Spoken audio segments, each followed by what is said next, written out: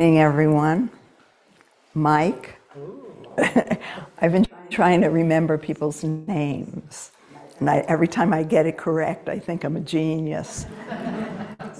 And I'm remembering a long time ago, Roshi Jones said, just passing, it wasn't good or bad.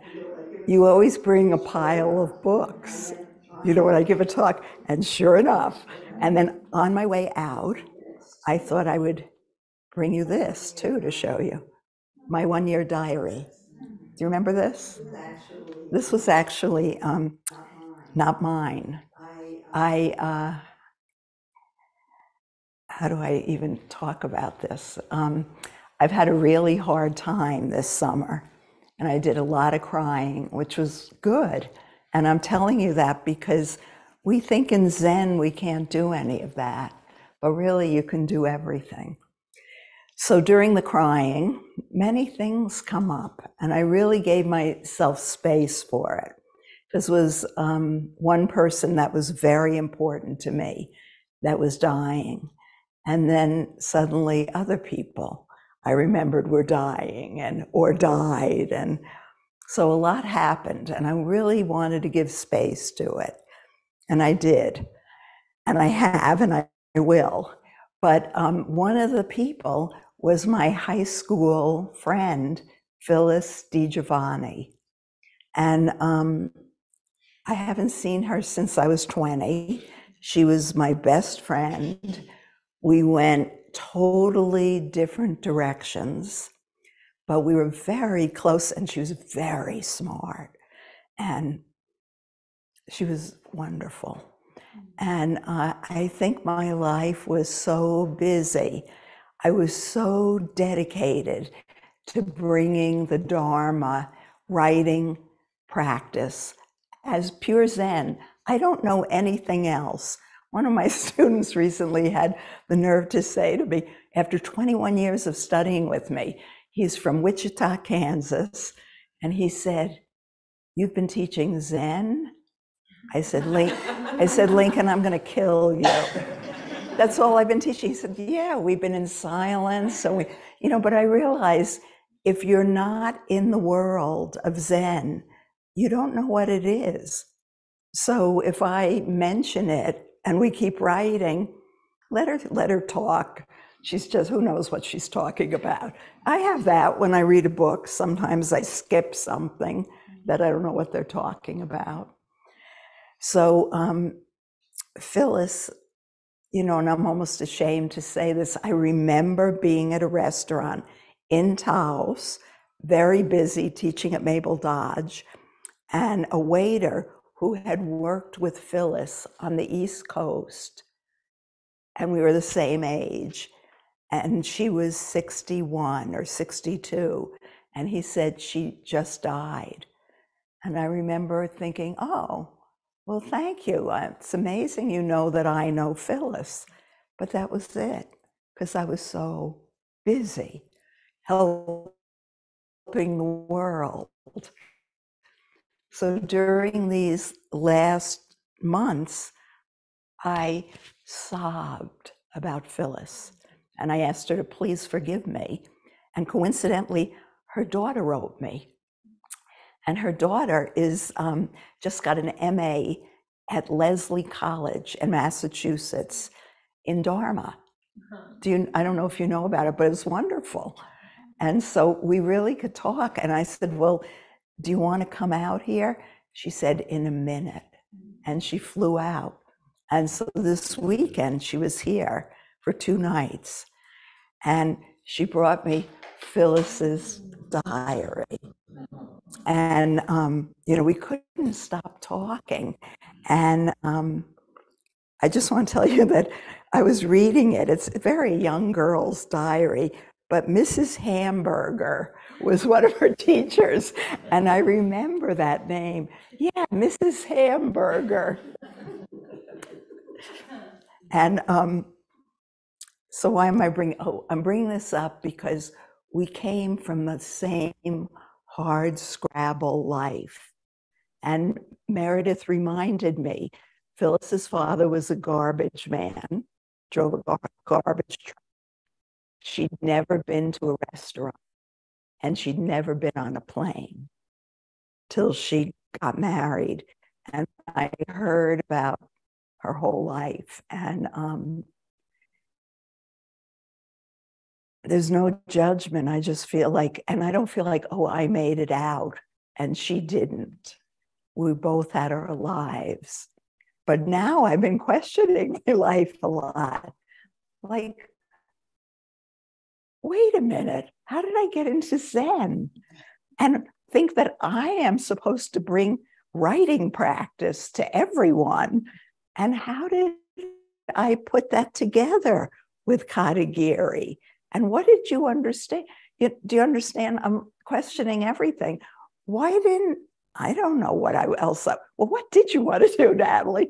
Well, the only thing I remember is I wanted to be a dentist.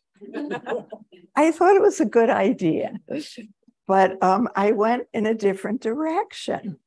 So I decided tonight that I'm going to make you work a little, even though you might not know it.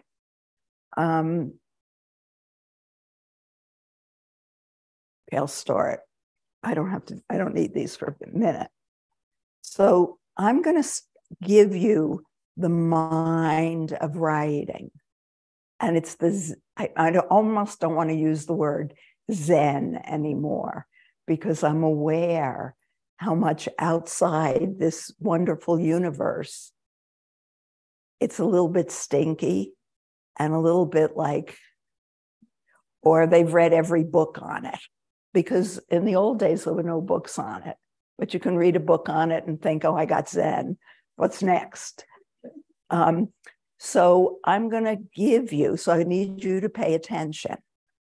And I say, I'm going to give you the mind of Zen.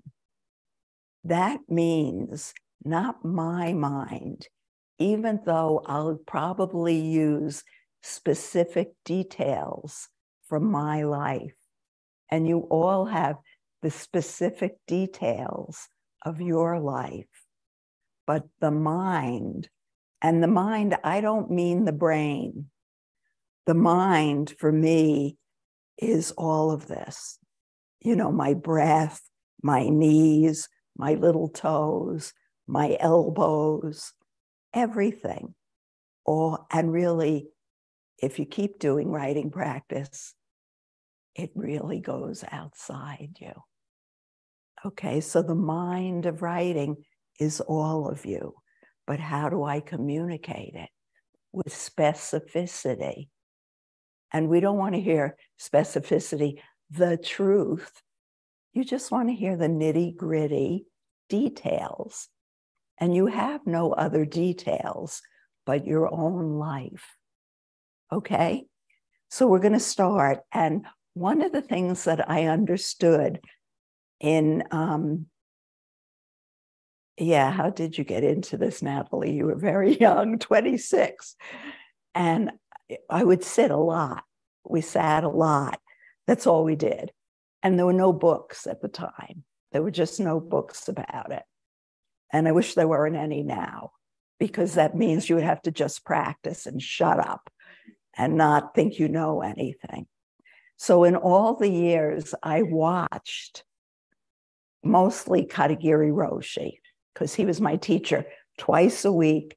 And it's Wednesday night like this and Saturday morning. He gave Dharma talks and he spoke very broken English. And I would study his mind. I didn't know what he was talking about mostly, but what I watched, and this wasn't his mind, he would start over here. Now, this might not always be true, but I watched it. He starts over here, and I think, where is he going? And, you know, it seemed like, and at least sometimes 2 hours, and we had to sit like this. You didn't move, and you'd listen. I'm like, please, God, tell him to stop. And we were all just aching, even though I was young, my body hurt, my knees, everything. Sitting room. It goes on, and I was sitting on the Zoppo and a Zopton, and you don't move. But what I watched was, and I knew he was out there, he was just going. What I watched, the one thing that I saw was that he began over here, in, and a lot about Dogen. Dogen, there was no translations. Roshi Joan mentioned that Kaz Tanahashi really brought Dogen to the United States and to English-speaking people. And he did. You can read him now.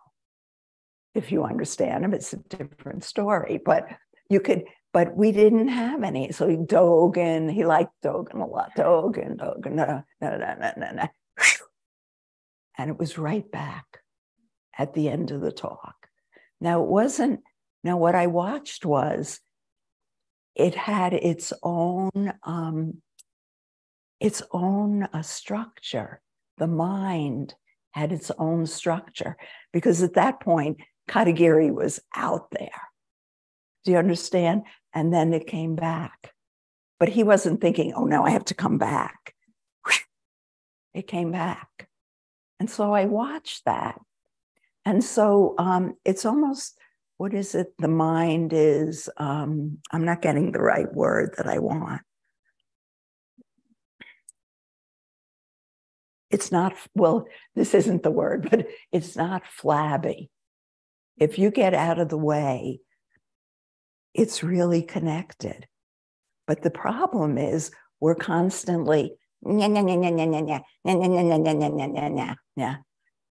yada, yada, discursive thinking, which I repeat over and over. And writing practice, or hopefully sitting, you go below that. But how do you go below that? You don't, okay, now I'm going to go below it. Bologna sandwich. What do I have to say about a bologna? No, you just relax. And eventually writing does writing. Sitting does sitting.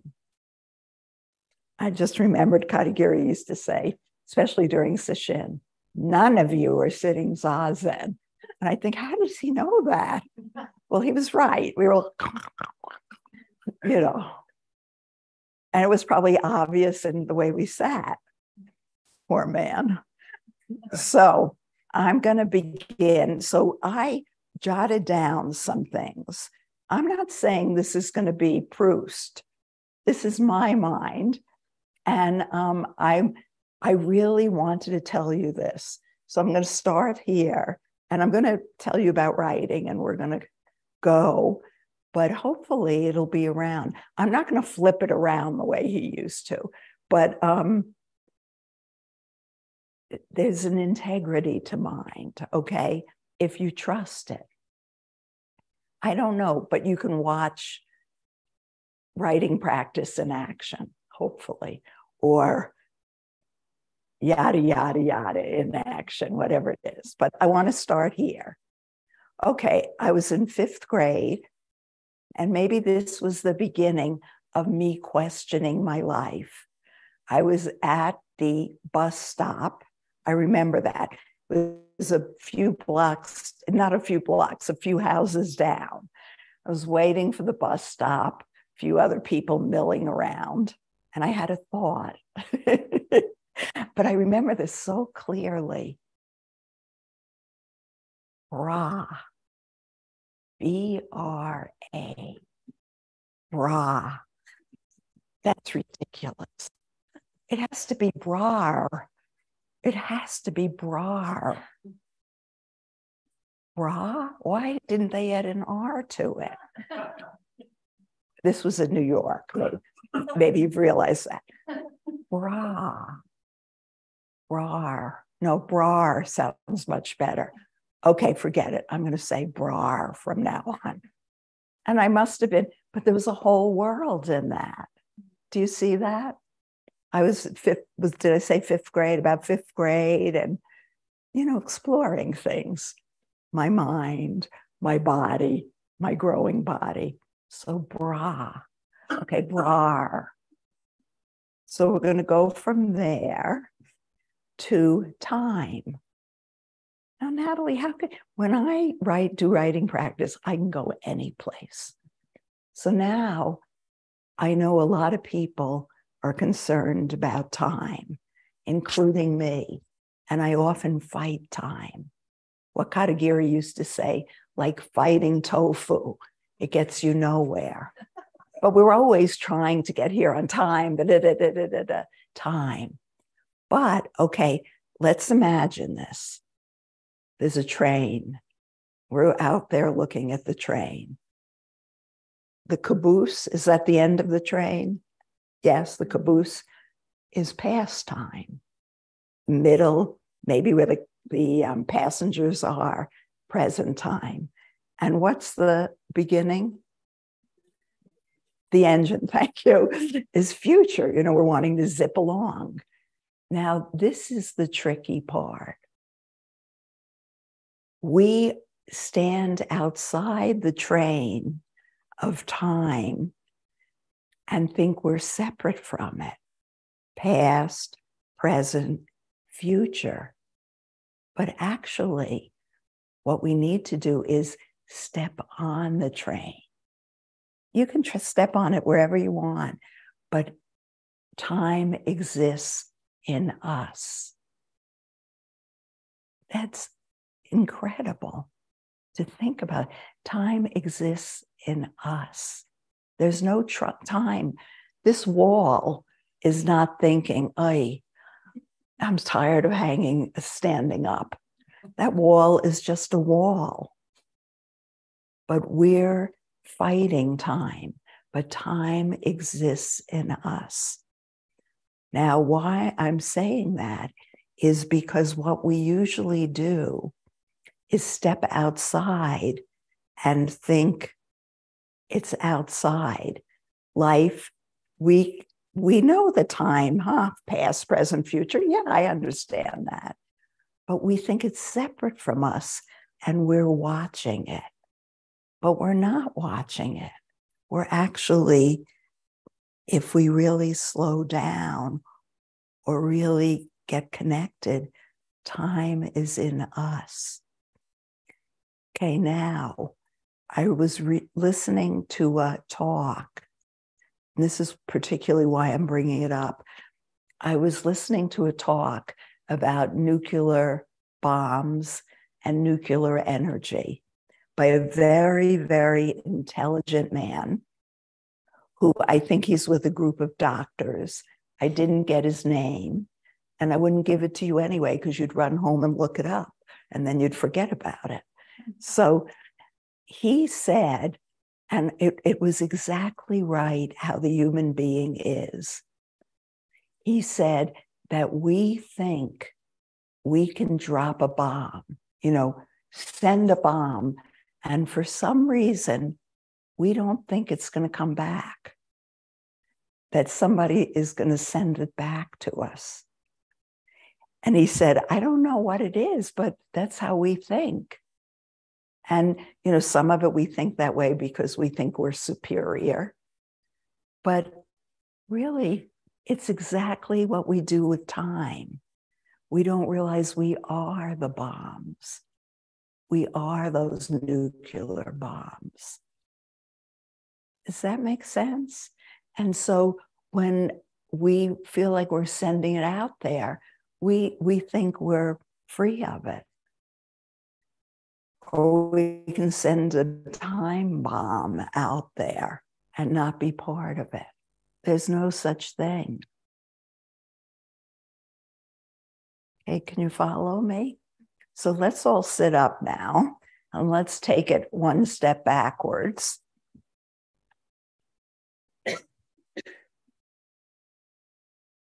Okay. And I was doing this, I taught my first human beings 2 weeks ago, not on Zoom, human beings. And we sat, okay, so taking that, feel your breath, But what we all say is, feel your breath, like we're above it and we're going to look at our breath or feel our breath. But when you really understand breath, oxygen comes in and your blood takes it all over your body. So can you sit and step into the whole sitting? Does that make sense? Just sit. And instead of Natalie is watching her breath, I'm breathing, and breath is breathing me.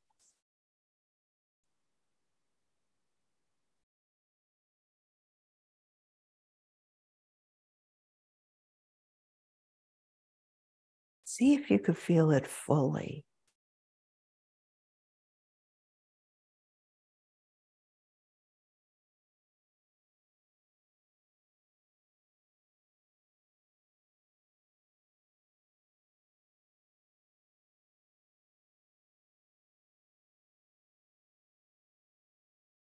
It's okay if your mind wanders. That's the nature of mind. Writing does writing. Zazen does zazen. Breathing does breathing.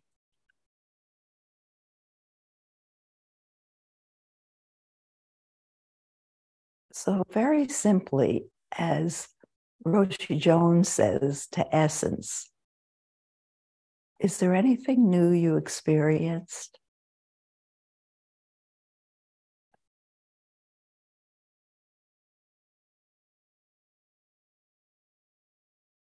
You can raise your hand or just speak out. Yeah. Peace. Peace. Is peace separate from you?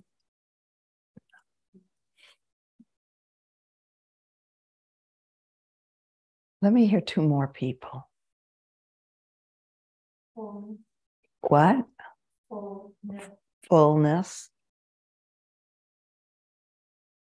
Life force. Life force. Okay. Good. I was 2 weeks ago, I was really trying to get them into sitting. And I got really carried away, but I can say it here. When I went the next step with the group, I thought, Nat, pull it in.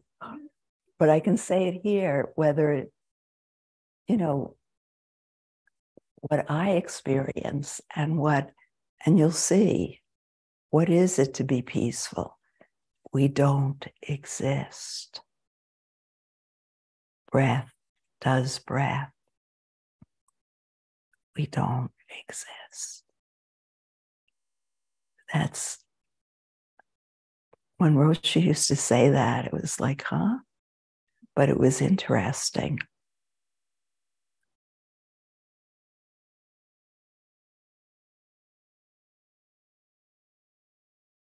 So we're going to keep going. This might not be a great book. About 4 weeks ago, I taught all the English teachers. I love North Dakota. I love all the weird places in America that no one goes to.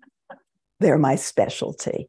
And a few years ago, I went and for a weekend and taught in North Dakota in January. The cold was so cold. It was cold, cold. I came home so enlivened. So when I was asked to teach the English teachers, I said yes, but it was planned a year ago, and I was still afraid to fly.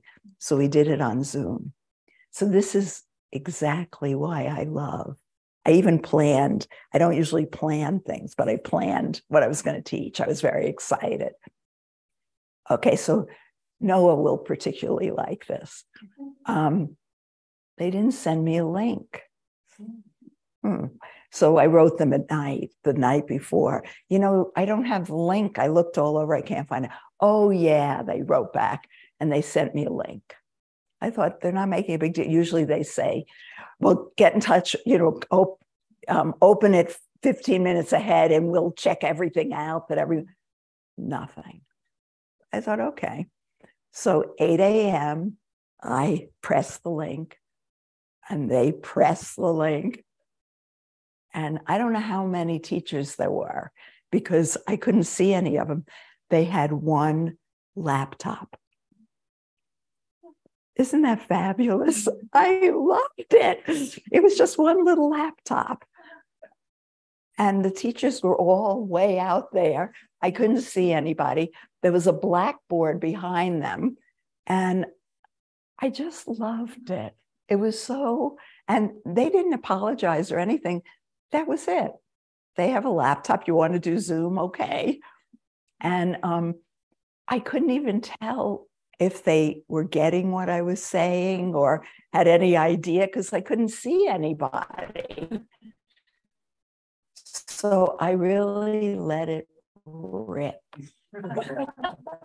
I just really let it rip. And one of the things I was talking about the Blackfeet Indian, but behind the teachers, there was a blackboard.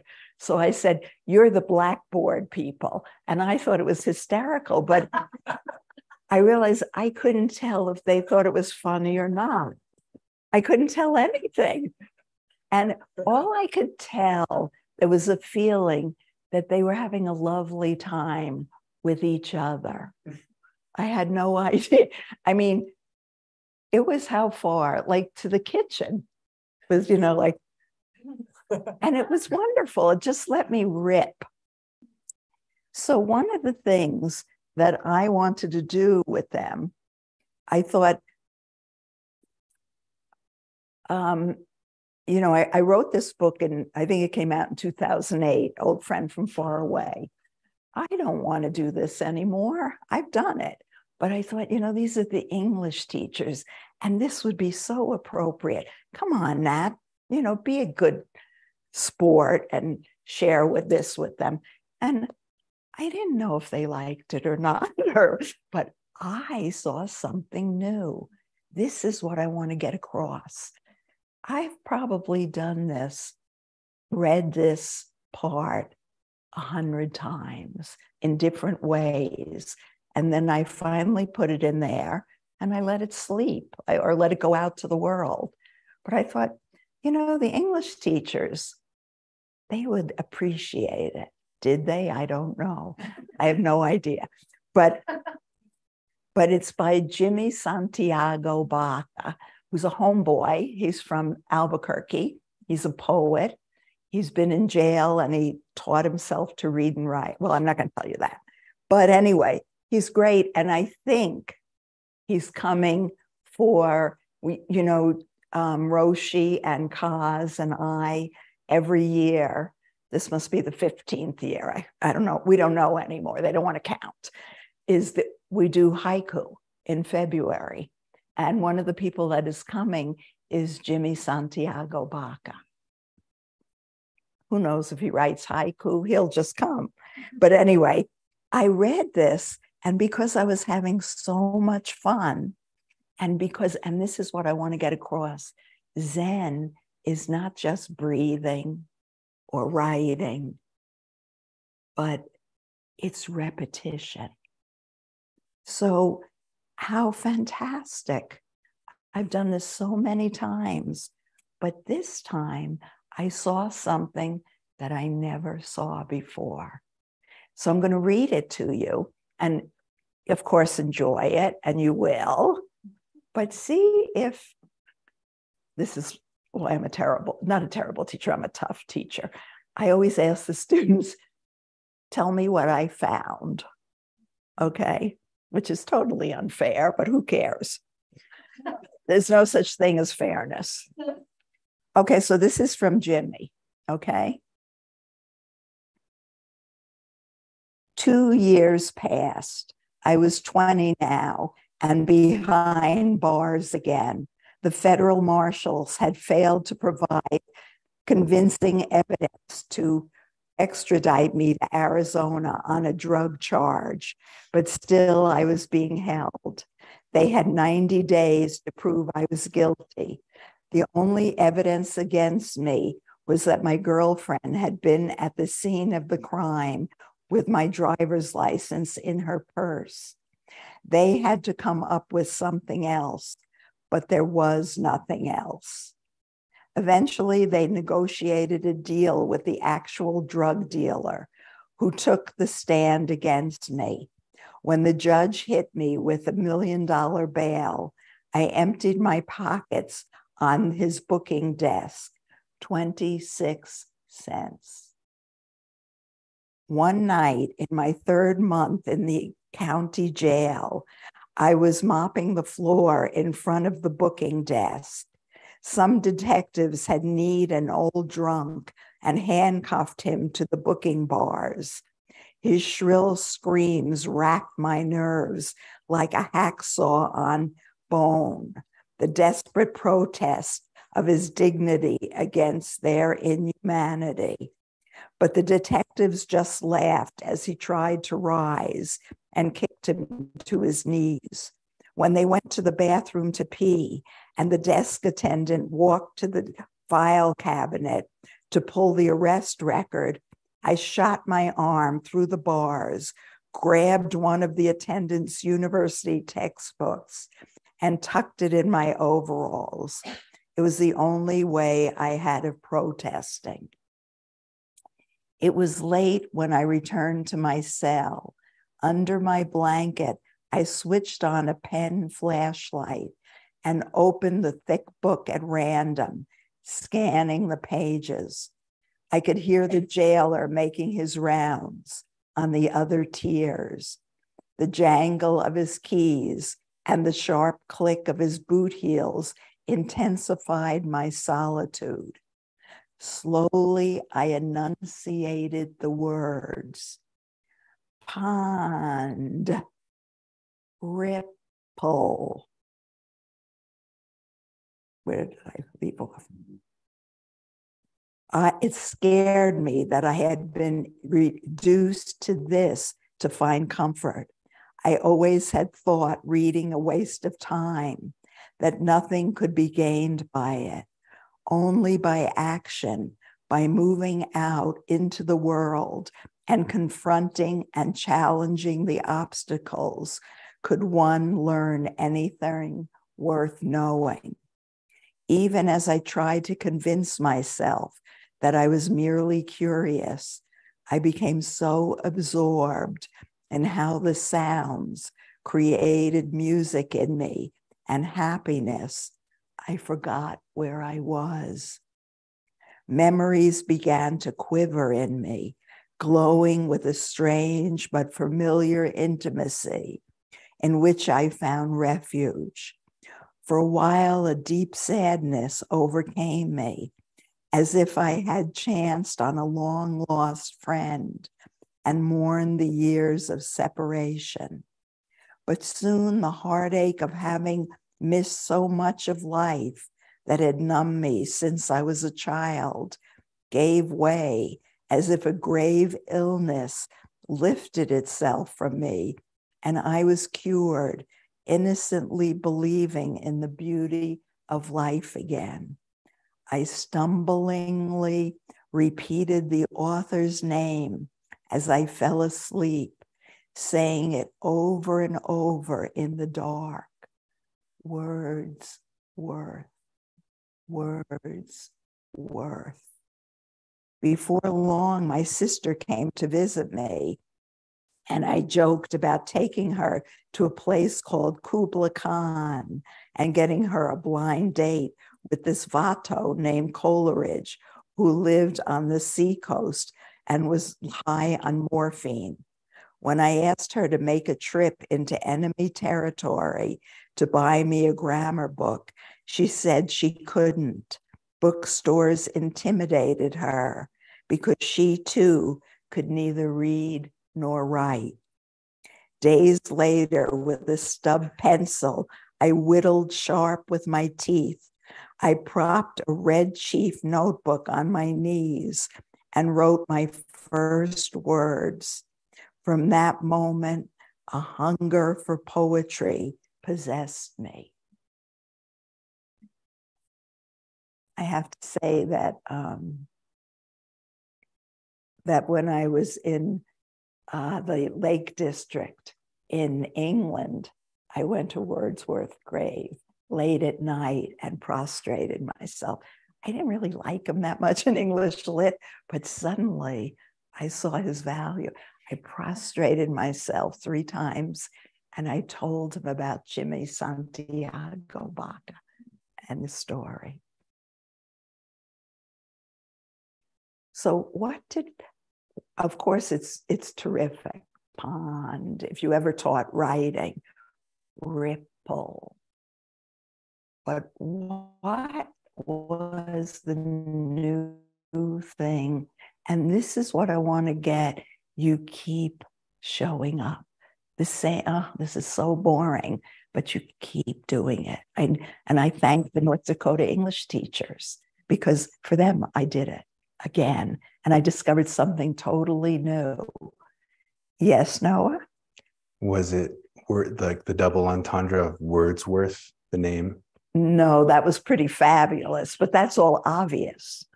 A writerly thing. It's not fair. I do this all the time with students. Does anyone have any idea?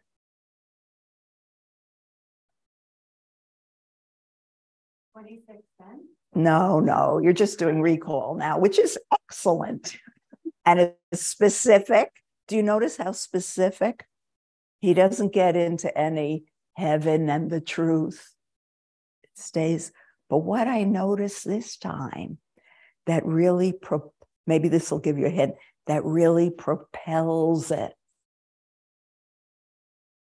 I couldn't believe it. I was so high. I don't know if the teachers, but I had such freedom. Maybe we should try that. No, I'll bring in my, what is it? Laptop? Okay, propels. The energy is carried by the verbs. And his verbs, the first paragraph, he was warming up, and the verbs are all to be, which are okay verbs. It's not a bad thing to be. I'll give you an example. I was 20 now. I was being held. I was guilty. And then once he sinks in, it's totally mopping, need, handcuffed, racked my nerves, grabbed, shot my arm, tucked it, switched, and I'm just reading a few of them, jangle of his keys, intensified my solitude. Do you get that? Enunciated the words, scared me, moving out, reduced, confronting, challenging, absorbed, quiver, glowing, lifted, stumblingly, repeated the author's name as I fell asleep. But the verbs are totally dynamic, totally alive. And I bet Jimmy wasn't even aware of it. Not because he's not aware of writing, but once you're propelled, it carries you. Do you see that? I was so excited. And I thought, how did I not see this before? I knew it was alive. But it was the verbs. North Dakota.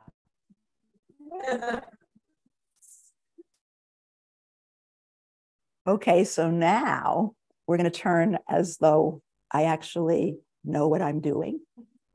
I know that we're in a Zendo. We're going to turn to Dogen, because Dogen, I want to tell you, if he's nothing else, he's a writer. And yes, Eiji Monastery is beautiful, but how many of us will go to Japan? it's the writing that carried his life.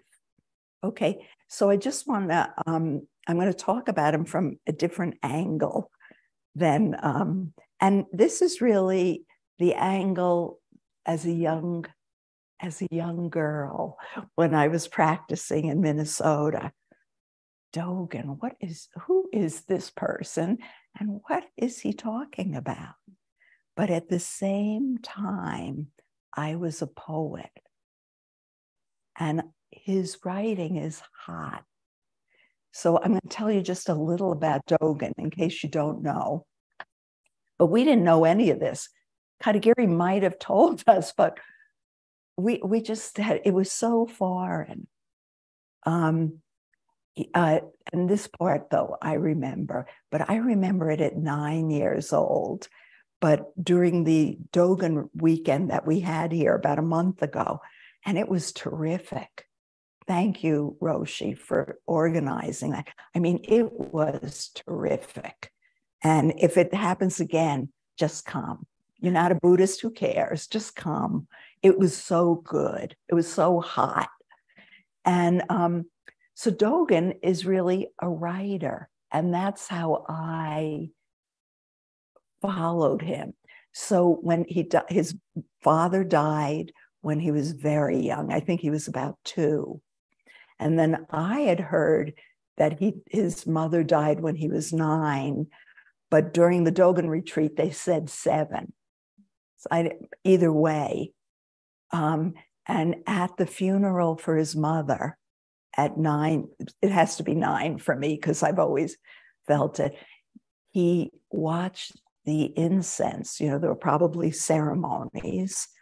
And as a young 9-year-old, he watched the incense, the smoke. And you know how it does this? The smoke from the incense. And with that, he realized impermanence, which is pretty fantastic because, usually you're just wailing about your mother and the loss of your mother. But he not only realized that, and I'm sure he was heartbroken. And actually, because he was heartbroken, he could realize something else. So he realized impermanence. And then when I think he was 12, he went into a monastery. And I was very moved by being his 9-year-old self. And he went into a monastery. And you have to understand, in Japan at the time, they looked to China, even though they wouldn't admit it, that Zen was really happening in China. And there was a lot of practice there. So he was with his teacher and together in a monastery. I have the teacher's name and stuff, but we're not going to. And together, when he was, I think, 22, is that correct? Around then, his early 20s, he and his teacher did a journey to China looking for a good teacher, maybe to learn, like, what is this? What are we aching for? And they were there for 2 years. And Dogen he couldn't find anything and he was going to give up. And just then he met his teacher. And just then his other teacher died in China. Okay. So he met his real teacher, and it's an extraordinary thing to have a teacher. And this begins in public school. 1st grade, you have a teacher, taught you reading. So he found his teacher, and he had an experience of dropping body. What is it? Dropping body and mind? Is that it? Is that the expression? I don't even think we had that expression in the mid-70s in Minnesota. Okay, so dropping body and mind. What does that mean?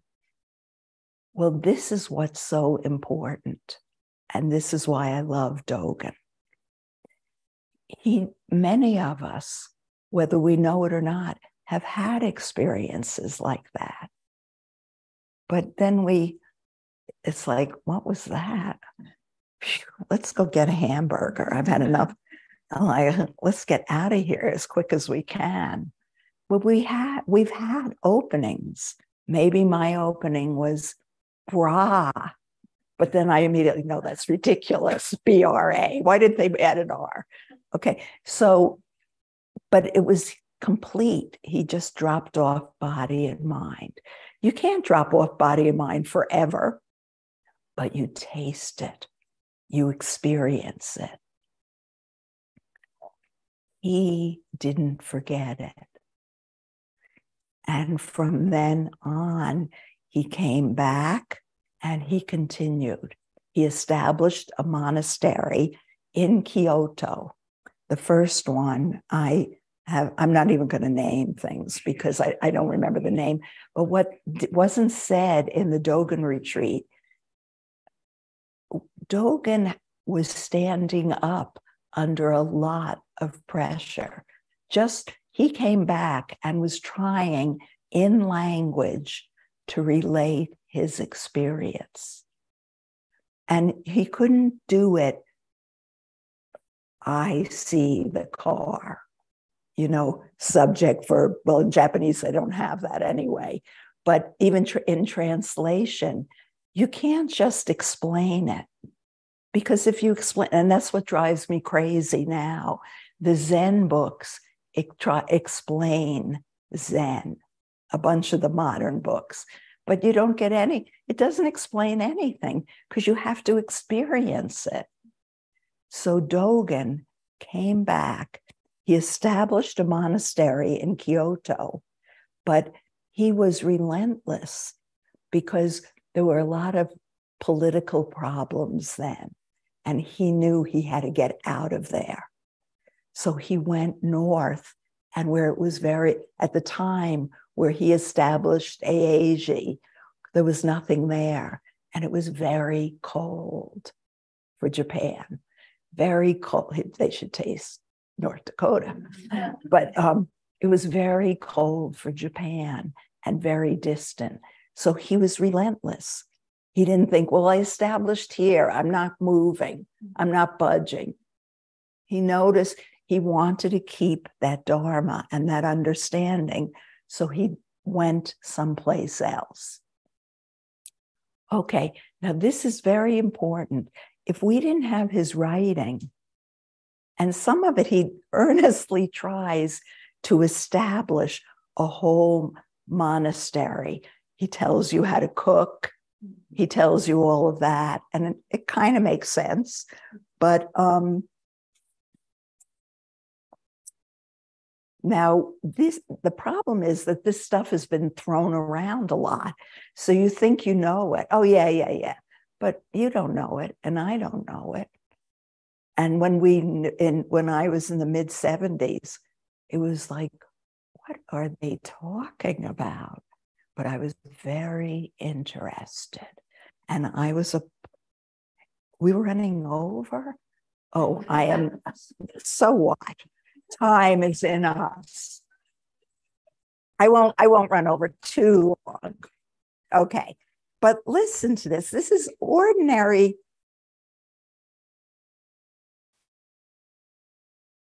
Slipping out of your old skin, not held back by past views.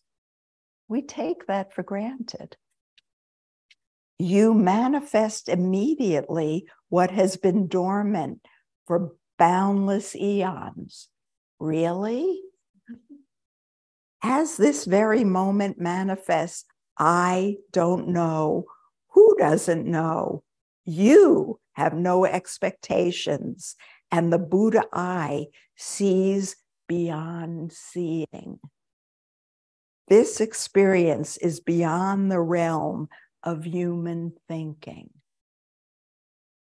Nothing is beyond the realm of human thinking, is how we were brought up.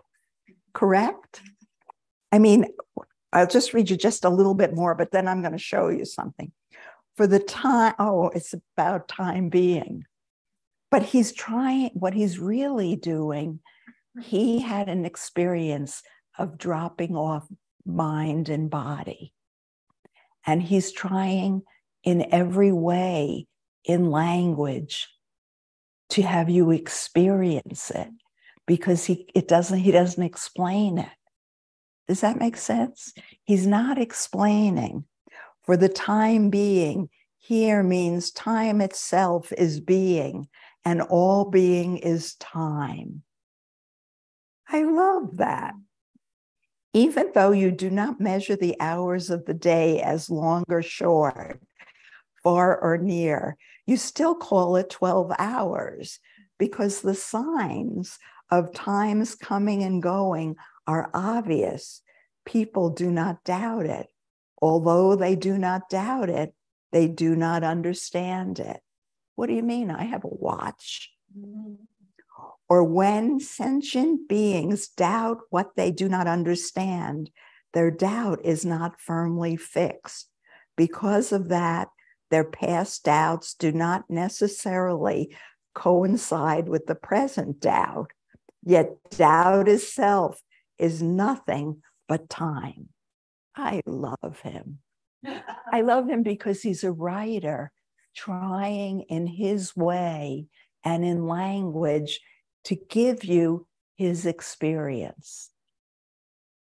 And he can't give it, well, you know what it's like to eat a really good strawberry. That's what it was like. No, that wouldn't make it. And that would be a simile, this to this. Does this make sense? You know, with all his life, and he only lived till 53. Now, in some civilizations, that's pretty good. But there were people living a lot longer. He was young, and he gave every ounce. Now, being a young poet, no, I'm just going to go a little bit more because I have to. Being a young poet, the other half of me was trying to learn poetry in the world and leaving the Zendo. And so I was studying, here is a poem by a neurodivergent group. We used to call it, excuse me, it was poems from the writing workshop at Norhaven, a residence for women who are mentally retarded. But they clearly, that's not the right word, but this was in 1975. This was a collaboration of neurodivergent people and a memory to Leah Lind. And I bet Dogen could relate to it, because they don't have strict idea about how to use language to get the experience over. Do you understand? And in a way, Dogen was neurodivergent. He was trying to tell you here how his experience here, how to do that. Okay, so here, and it's a memory to Leah Lind. I would take Leah up to the clouds. You feel like a new person, like your own self after you die. I would show her pink fire and dresses and pink roses, 2 bouquets in a land of pink. The 2 souls will ride on the souls of horses and sing.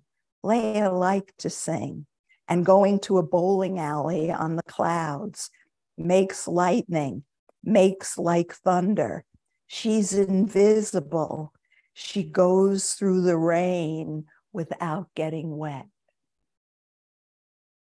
So I think Dogen is in some way, though he knows what he's doing, he's also trying to give us an experience of something that we never had an experience of. And it's better than reading a lot of books about Zen to go directly to Zen. Like Basho, the great haiku writer, said, if you want to know a tree, go to the tree. If you want to know Dogen, or if you want to know Zen, go to the sources. And it's okay if you don't understand it. It's better to not understand it than to understand it or think you understand it. Now, I don't know if I gave you the mind of writing right there, but for me, it makes sense. Sorry, Noah. I'll quit now. But, I remember many years ago, we did a Dogen for a weekend, and it was the beginning of Upaya, and I compared Faulkner and Dogen because they're not the same, and Faulkner was nuts. Maybe Dogen at the end became a little crazy too, but we won't go into that. But Faulkner at the same time had a vision that we couldn't get. France got it, South America got him, but we didn't get him. We hated him, wrote mean critiques about his writing. Okay, I'll shut up now.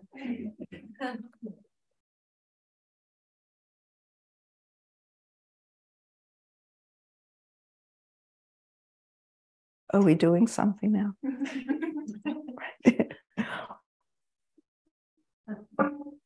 Could you turn this?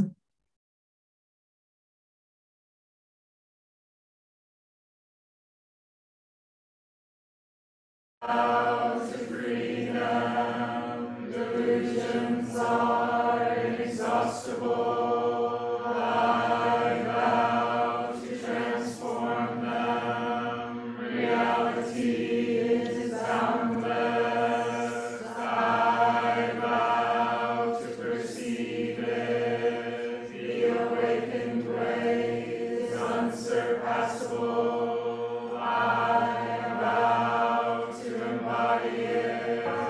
Creations are numberless. I vow to freedom. Delusions are inexhaustible. I vow to transform them. Reality is boundless. I vow to perceive it. The awakened way is unsurpassable. I vow to embody it.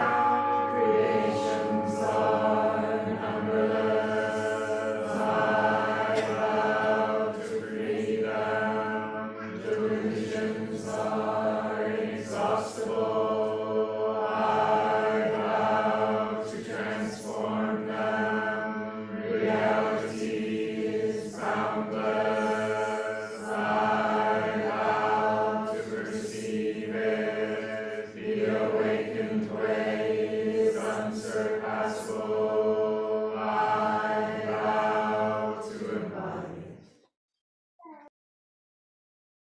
it. Thank you, Skyla.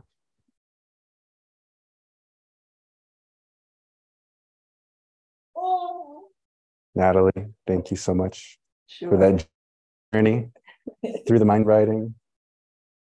And the last piece that you said, that was the mind of writing. Did you say it one more time? That is the mind of writing. And I also remember, I memorized. Turn this back on. How do you do that? I memorized a short poem where Dogen makes sense. So, I mean, makes logical sense.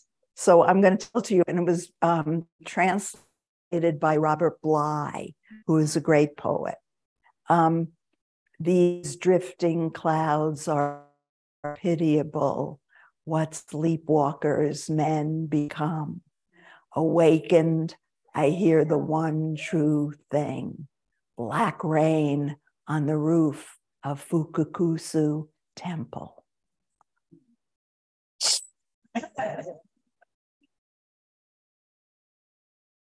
So don't be good. Don't think that Dogen, you can't make comments about Dogen.